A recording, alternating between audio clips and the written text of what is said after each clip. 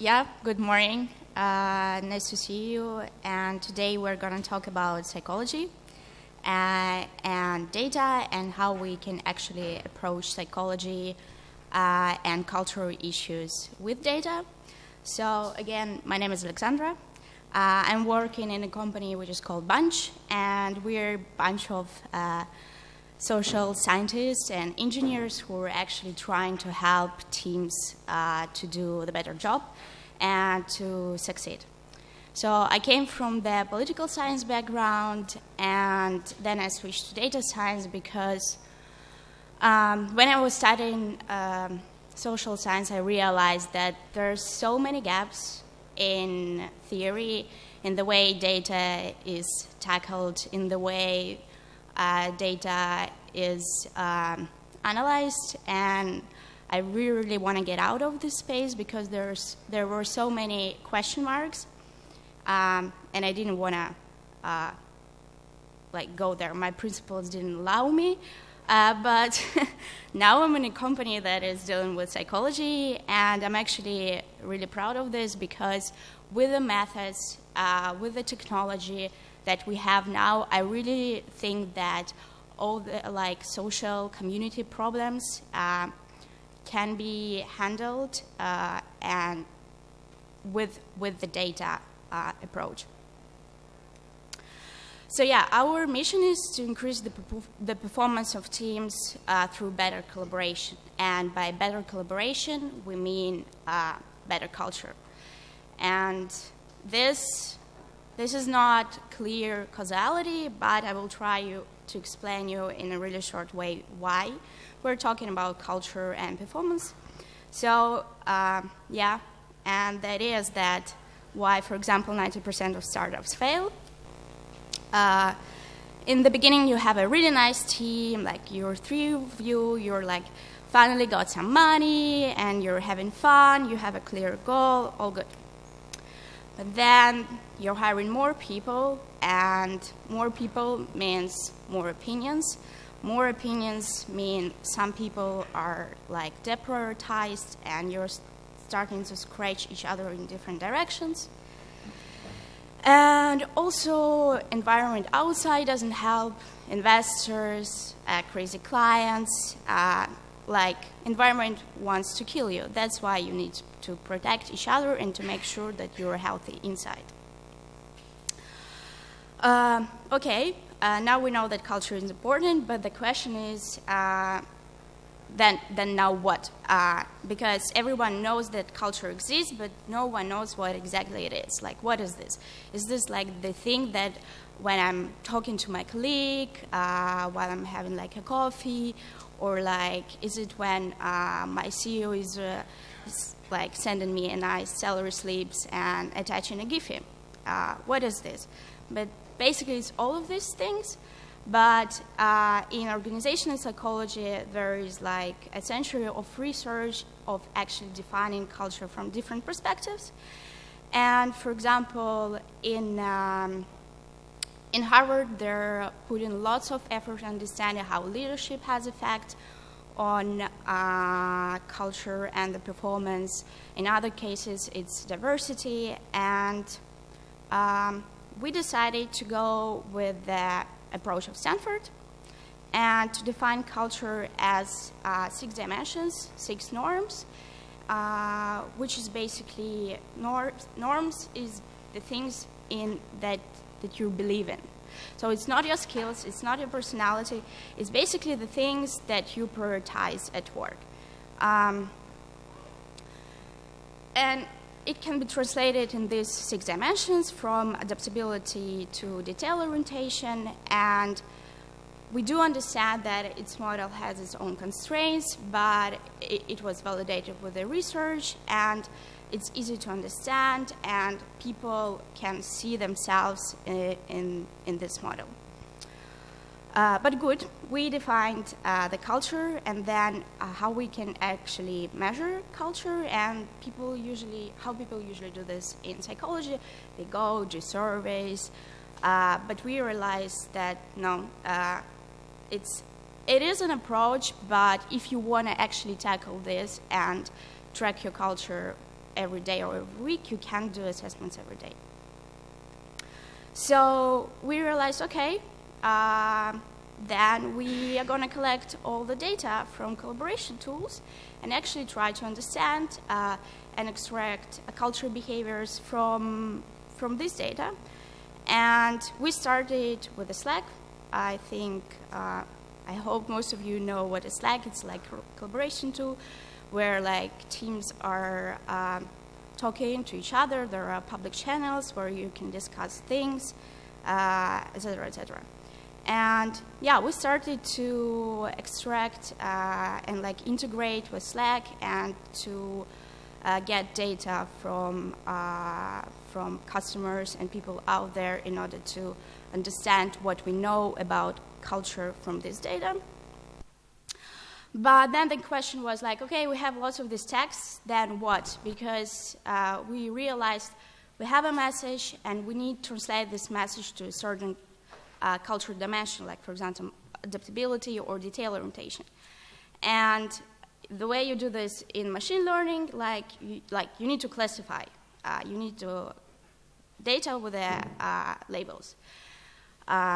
We didn't have resources to have some students to do this, so that's why I started to take a look how people do this in political science, for example, or like political psychology. And I found out that there is like actually a method to do this and actually define dictionaries. For example, there is Harvard Dictionary of Psychology with defined categories, psychological categories and terms that refers to these categories. And I was like, okay, that's a good beginning. So I took the categories that refers to our model, and that was the first iteration. There were much more iterations. And in the first iteration, I realized, okay, some dimensions are hidden more with dictionary, some are hidden less. And maybe it's because of the context, because it's not just we're talking about adaptability or we're talking about collaboration. The data that we had from Slack is data of the employees that are working. But yeah, the way it works is basically like this. For example, Angela is writing the client is expecting it tonight. The client refers to customer orientation, expecting it tonight refers to result orientation. So yeah, I started to work with topic extraction and realized, okay, what's going on in certain clusters that refers to certain dimensions. And I found out that there is an association between clusters and specific roles. And for example, tech teams, design teams, they were very high on detail orientation. And I was like, okay, these teams are pretty detailed, so let me make my dictionary richer with their lexicon. And that's why I added things like tests, reviews, GitHub, and distributions started to look like more similar. The same, for example, for growth teams. I found a lot association between customer orientation and, of course, growth teams, because they're talking about customers, accounts, and they're showing their caring about customers with the things like thank you, I do appreciate this, and so on. So for now, this is, by the way, data from like 3 weeks ago. So for now, we have more than 1 million of messages, which is good. Lots of users, so there's lots of data to analyze, experiment, and have inputs. And we have lots of hiccups, lots of learnings. But I think the first question that we had from people outside, okay, you have this nice dictionary, nice scoring engine, but how you actually validate this? And then I remember I read some article about Google Translator, that it took Google Translator 15 years to actually reach the point when it's like Google Translator translates things the same human being does. And I was like, okay, why we can't compare the way our scoring engine works with the experts' ratings. And we did this, and we found out the first correlation coefficients were like 0.2. For now, it's 0.3, but we're working on making it higher and higher. So yeah, things that worked, creating corpus worked, unigrams, cross-checks, and very important things. So we're putting all of our data from messages to Elasticsearch. And then it was really, really good to actually track what's going on with your data on a daily basis, especially when like new data is coming, and what's going on with your dimensions, and immediately go and check why there was changes in distributions. What didn't work, n-grams, fuzzy match, and we still don't understand humor. And I think when we will understand humor, robots will rule the world. Yes. But yeah, the way it looks now in product, you basically have a dashboard where you have dynamics of your culture over time, the main changes, and the cultural strength score, which is based on basically variance of communication of the team members. So basically now you can choose people that you want to see on this dashboard, from which people you want to see data. We are not allowing people to track only one person because it's creepy. Yes, and we think it's unethical. And so you can choose minimum 3 people and see their results over time. So it helps to teams to do retrospectives. It helps them to react to urgent things like, for example, you have a release and you're late and you realize that your result orientation is like 5%. Yeah, you need to do something with this. Otherwise, you're not going to release anything.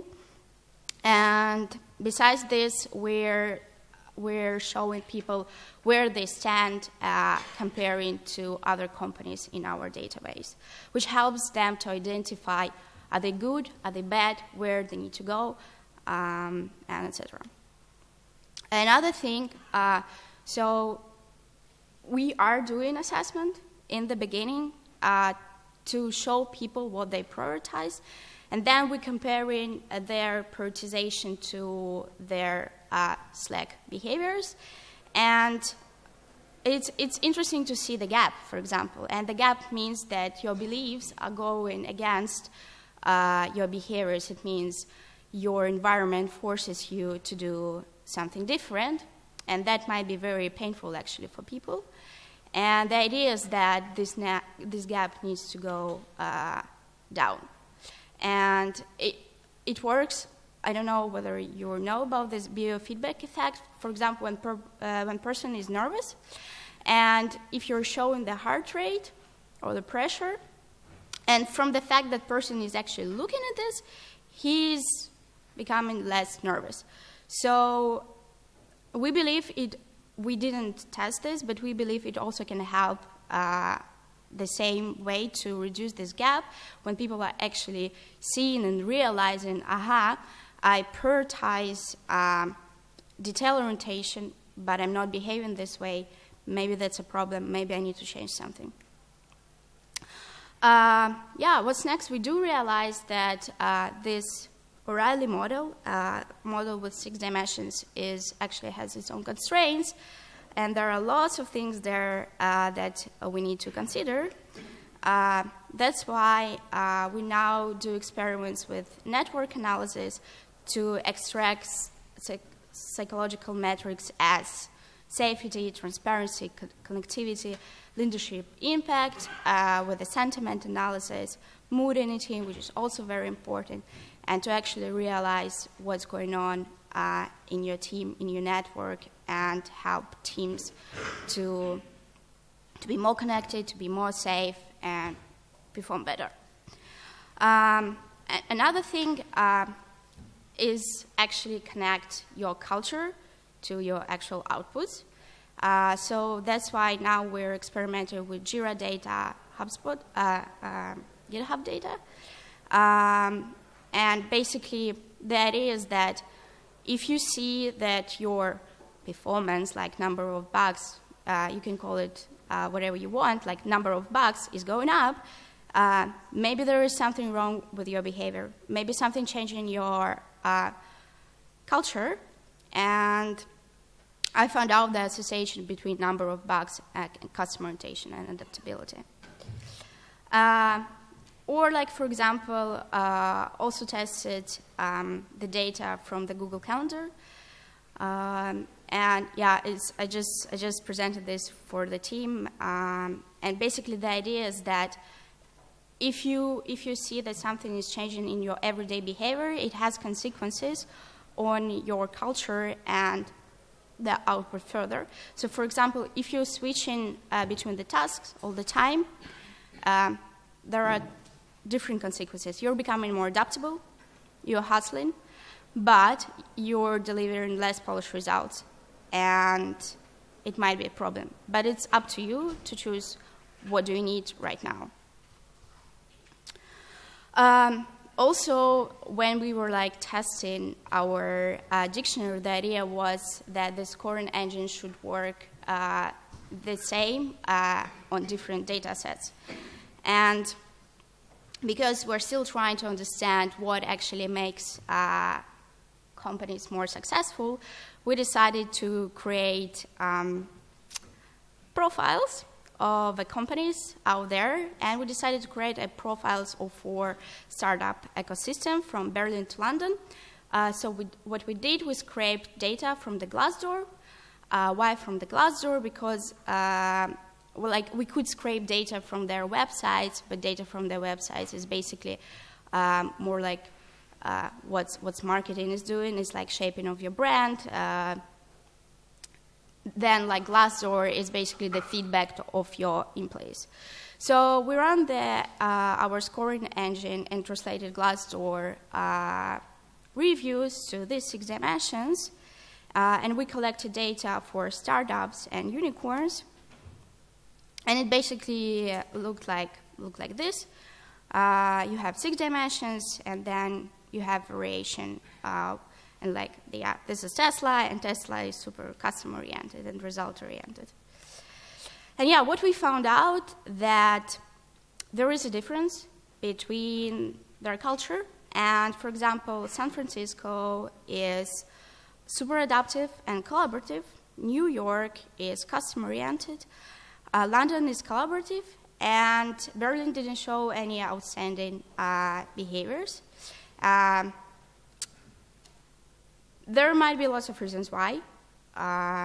It just needs more research, but it was interesting to see.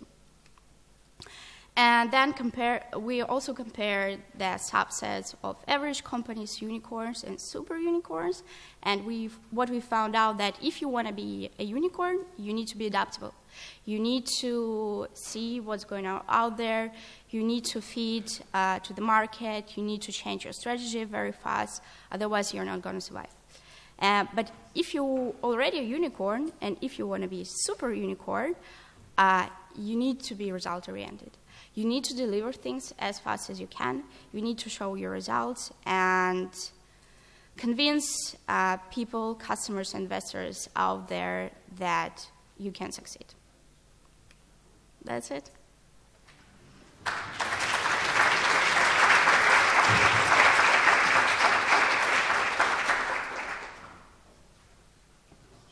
Are there any questions?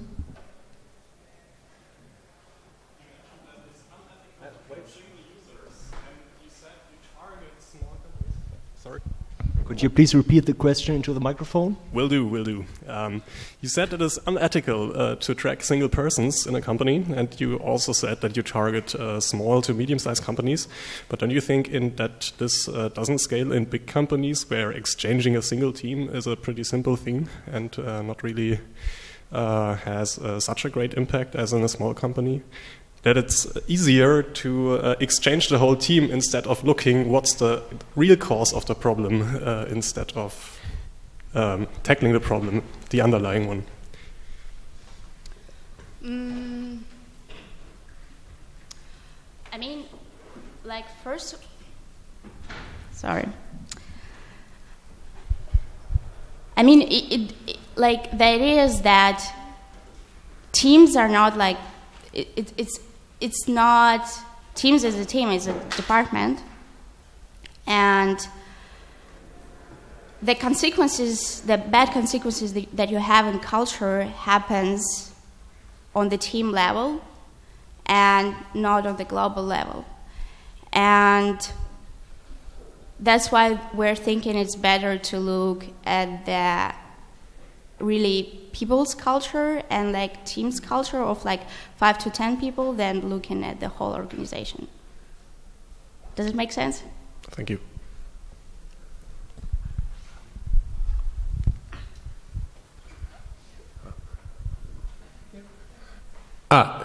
Excuse me, one question. So, if let's say the team lead sees results that his team is not collaborating very well, there might be a danger that the team lead is telling to the employees, okay, please write these words or these phrases within your chat to maybe tune the results of the team and without actually getting better. Have you thought about this problem, and how would you tackle this? I mean, first of all, people don't know which words they need to use. Yeah, they just don't know dictionary. Dictionary is our secret. They can only guess. But what was interesting is what we found as a feedback, that actually teams started to collaborate more in public channels than private channels. Because they realized, okay, there is something that tries to understand what's going on, and if I'm not actually transparent in what's going on, there might be a problem. And people just started to discuss things in public channels more, which made their communication better.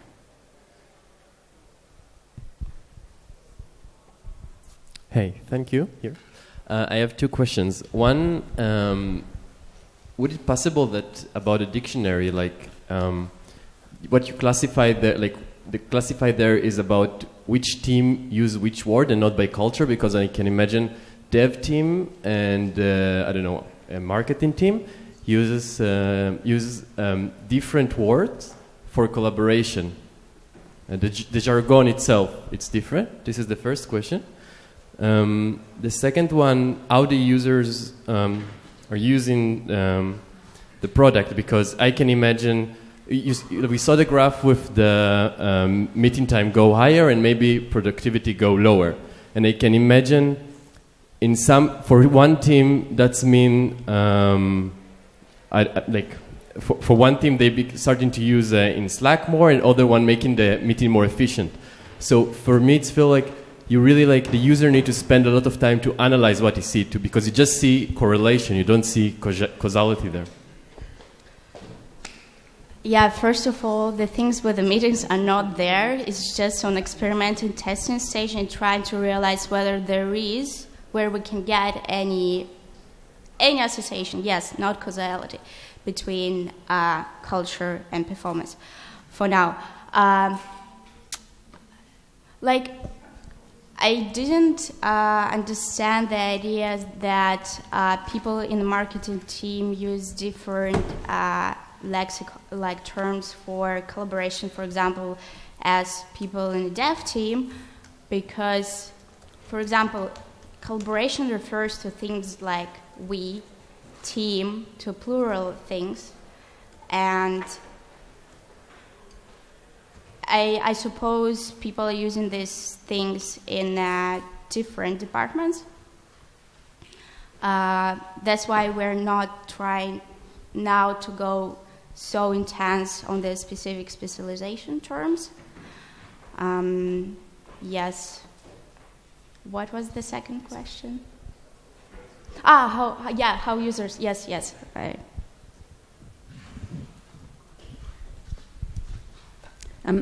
Hiya. I just wanted to go back to the question that this gentleman was asking. You were saying that what happened when people saw that there was less collaboration happening, that they would use the public channels of communicating more, so the Slack and so on. But what does that mean for like face-to-face communication within an office? And I'm not sure if you've got a psychology background, but what does it mean for these other ways of interacting with your office colleagues and peers, if you're kind of making people focus on this thing that is tracked and this thing that happens through a computer instead of a face-to-face interaction? Mm-hmm. Yeah, it's actually a good question. Like, for example, in MIT, they had a research on actually tracking people in real life. So they put badges on people and analyzed how far they stand from each other. And it's open source, and the problem is that no one is using this. So they created these amazing things, they found amazing results, but no one using this. And we do know that there is a pretty significant part of communication that is happening offline, and unfortunately we can't get this information. People don't want to do this, but it doesn't mean that you don't need to try to get at least some information about your culture from online communication. What's happening in the offline when they see that their results changed in the online communication? We don't know. We don't know.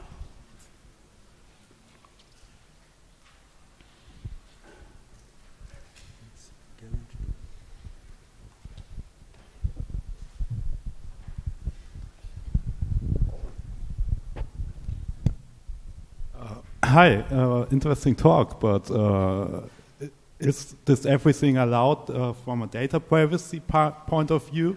Because in Germany I know there's, you can't do everything like watching what your colleagues do, and that's basically what you do. Is this allowed in Germany? Have you checked it? Yeah, of course. Yeah, of course. Like, I'm not an expert from this area, but from what I know, first of all, your data as an employee belongs to your boss. And if boss gives permission to use your data, we can use it. But we do understand that that's not okay. So that's why, first of all, we're analyzing only public channels. Second of all, when we're doing integration with Slack, and when the person, so as a team lead, you can invite people to this dashboard. And as a team member, you can give your permission to whether you want to give your data or not. Okay.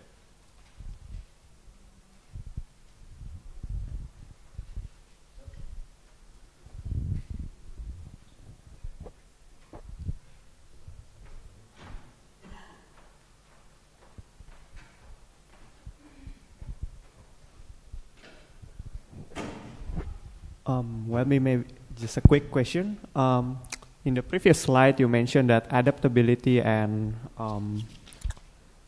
above average result orientation are important factors for unicorn startups, I think. Don't you think that customer orientation also an important factor? I mean, just want to know how do you determine that, maybe more technical details. Yeah, of course I do. I do believe that customer orientation is very important because, for example, we found that for New York, customer orientation was outstanding compared to other cities. But we didn't find the significant results for customer orientation in the whole data set. Probably we just need more data, more control variables. That's it. more research. Hi.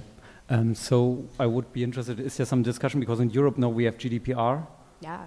Is there some discussion going on? Because like when you have a company and the company like wants that everyone opts in to this kind of, that your data is measured, that all your stuff is measured, but I cannot be forced to opt in, right? Then what happens there? Is there some discussion going on? Do you know something? So. Like you can be forced, so if you... But then only if there are alternatives. So what happens then? Will the company then fire an employee who says, I don't give you permission to track this data of mine, or I don't give you permission to analyze that? Is this... I mean, if your company want to do this with you, this company is going to have a huge lawsuit because it's just simply illegal. Now you need to ask, you need to have this page in your product where you ask a person, do you want to share your data with us? Exactly. No, I don't. That's it. But it's actually an interesting psychological thing that people are willing to share data more easily when you actually ask them about this. When you actually ask them, they're like, okay, they care about me. Share data. Or they're like checking things, testing things, and then they're sharing data after. Okay, but there's nothing like the situation that then, especially when you see then that this goes into your assessment, that then people like feel like, I don't know, maybe this is a German attitude, but I don't like this thing of that I have the feeling I'm observed, you know, like that there is like, because it could be biased, right, from the beginning on, and I could be like a certain kind of extravagant person, and I like to write stuff in a certain way, or maybe there's like humor or something like that, what you told. So, yeah, okay. Yeah, it was just this question. No, that's very important question, because people do have this feedback. People don't like to be evaluated. No one likes. And the idea is that it's our responsibility to make sure that data of the users, of people, are not used in the wrong way. It's our responsibility to make sure that the team leaders and bosses are not forcing people to do anything that they don't want. And the idea is that no one is judging you. It should help you to understand just better who you are. That's it. And if you don't like the result, fine. Don't take it personally, because there is nothing about your personality. Okay, good. Thanks.